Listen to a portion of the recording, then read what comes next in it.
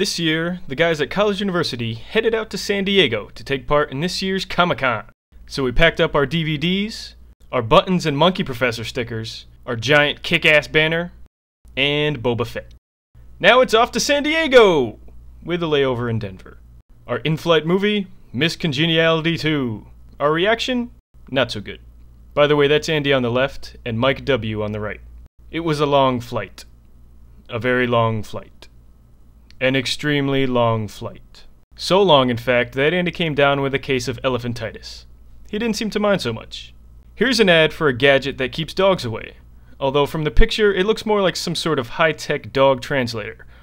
Roo! Roo! It's very nice to meet you. Here we are in sunny San Diego. And here's Andy's alter ego, Tad Birmingham. Tad's an asshole. We didn't waste any time in setting up our booth. I'm the one in the white shirt. Sitting down. In the middle. See me? Here's another shot of our booth. Mike W and Andy are holding off the massive crowd of people. Here's our neighbors to the right. Can Do Collective. There's some pretty sick illustrators. Here's our neighbors to the left. Bunny Mouth. They had some sweet artwork and some awesome shirts. Since it was preview night, the crowd was fairly small, so Andy decided to take a walk around and meet some of the local characters. Here's Andy with Boba Fett. Here's Andy with an oddly friendly-looking Darth Vader. Here's Andy with a stormtrooper with Elvis head? Andy with a large, lanky, weird guy. I don't know.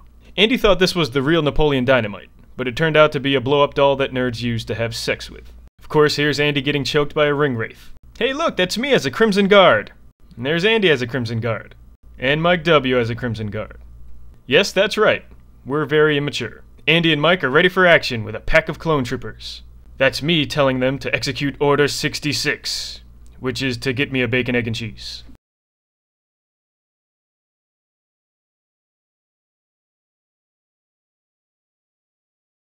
We're not quite sure what this big robot is, but we all seem to like him.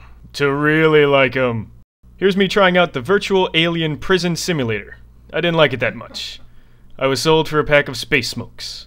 Here's Mike W with two of the killer robots. They're this crazy band, you'll see more of them later. Here's an interesting progression of CU's eventual downfall.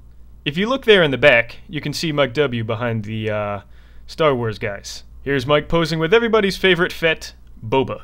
But look, what's that on Boba's back? Why, it's a Monkey Professor sticker.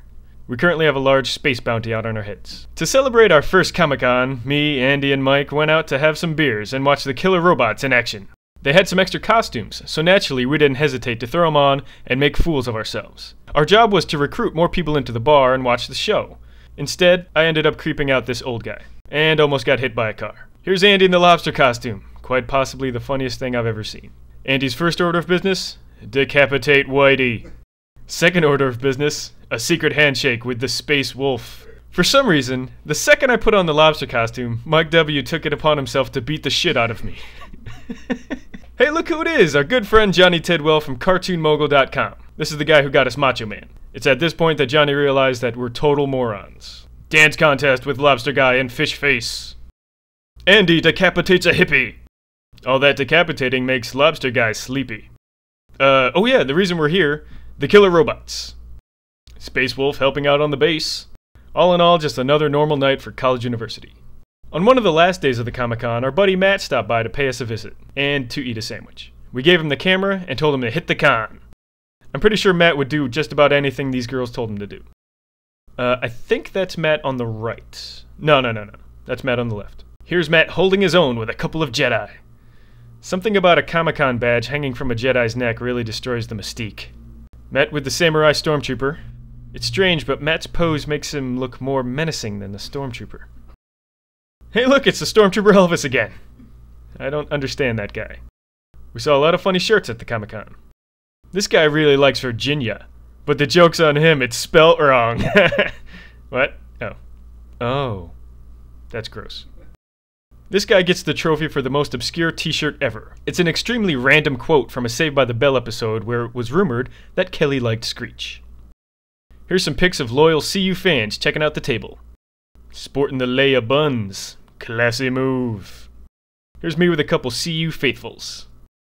All in all, it was a great trip. We met some new friends, smelt some disgusting body odor, and had a lot of fun.